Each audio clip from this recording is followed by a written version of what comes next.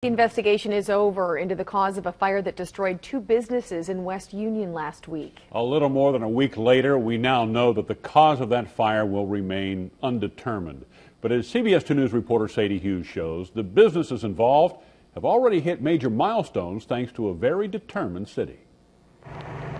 While burned from the flames, Unionland Feed and Supply has risen. Tragedy can happen.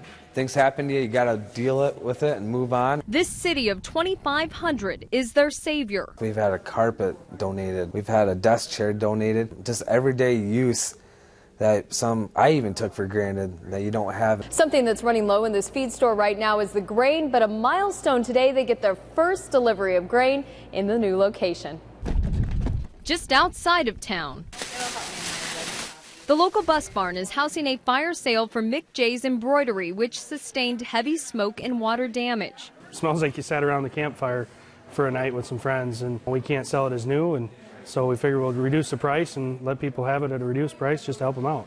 Even the Top Hat Tavern, destroyed in the fire, is making progress. This building here is a little bit dated, but so am I. With a new home for its flock at the former Long Branch. There's been like people walking around the community here that are my regulars that are like lost sheep. My motto sort of in my old building, and I think I'll carry that on, it's always been come home to the Top Hat. Collectively, home, West Union has helped raise them. That's the whole story of this, that in 1 week we all 3 came together and kept going. Risen from the flames.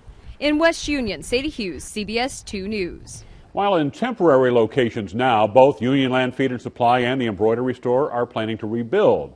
The Top Hat Tavern plans to stay in its new location, the old Long Branch building.